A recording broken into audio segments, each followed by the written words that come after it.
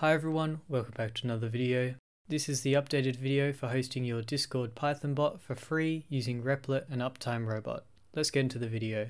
To get started, open a web browser of your choice.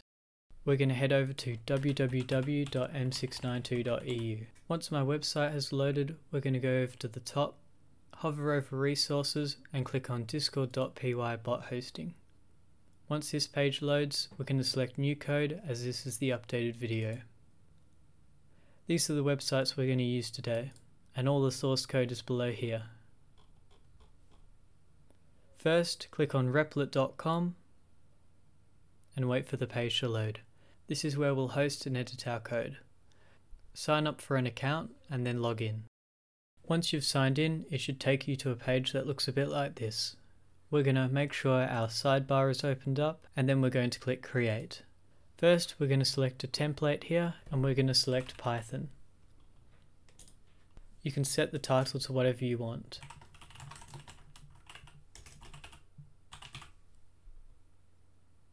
Select Create REPL. Once your REPL has been created, you should get a page a bit like this. It should have already created a main.py file for you, but if it hasn't, click the Add File button here and name it main.py. Now's the time to import your own bot code if you've already written a bot. You can upload files and folders here and create new ones here. If you haven't written a bot yet, you can go back to my website and there's a whole source code for a bot here. This has even got the hosting lines that have already been added. But because I've already written a simple bot, I'm going to paste it in the main.py file.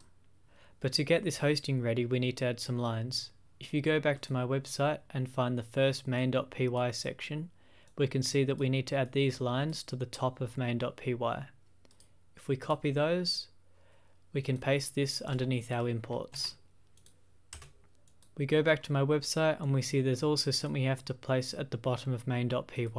Copy that and make sure we replace your client.run function. Like so.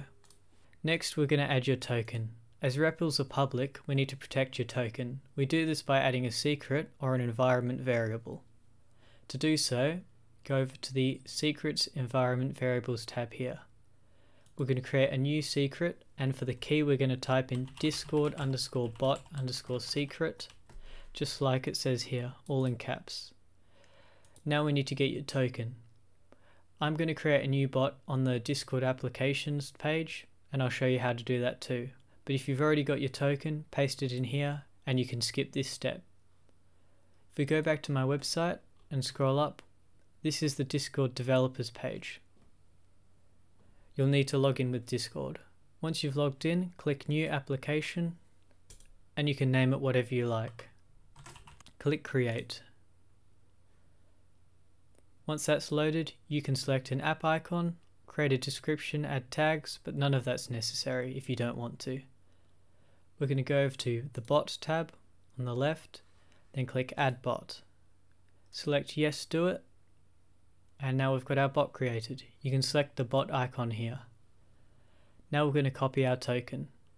If you go back to Replit, we can paste it in the value box here. Click Add New Secret.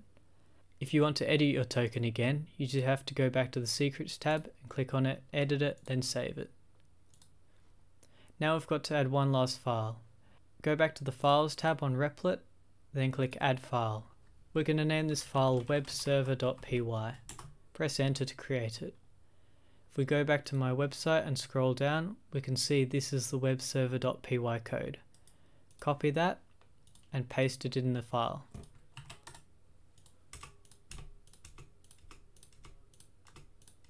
I'm just removing unnecessary line breaks.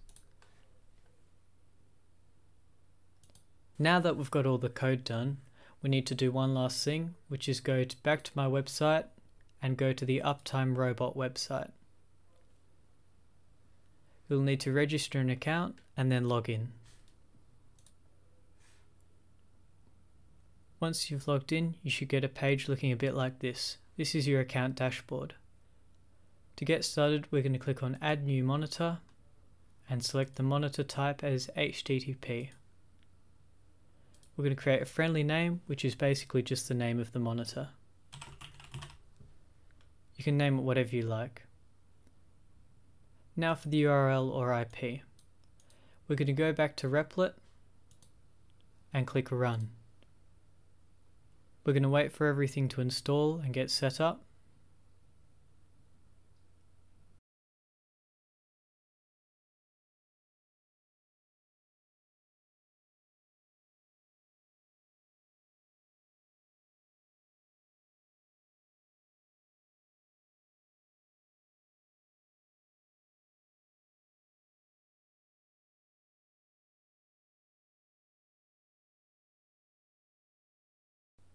Okay, so long as there are no errors in your code, it should all execute correctly and then create a web page here.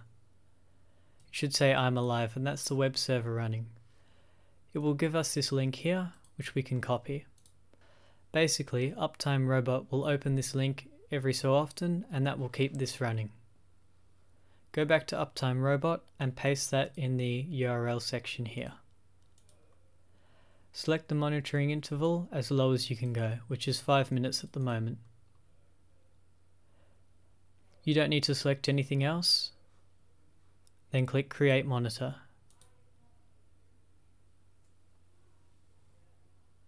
You can close this here, and as you can see, our monitor is being created.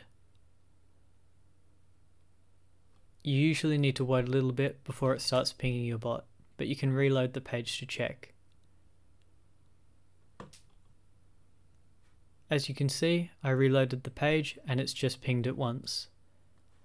If we go back to the Discord developer portal and invite our bot to our server, OAuth URL generator, select the bot scope and then any permissions you need. If we copy that link and then invite our bot to our server,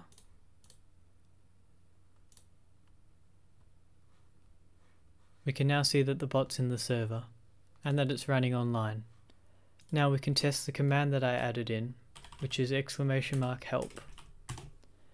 It should send a message to our DMs, send a message in the channel itself, and in the DMs it should be an embed.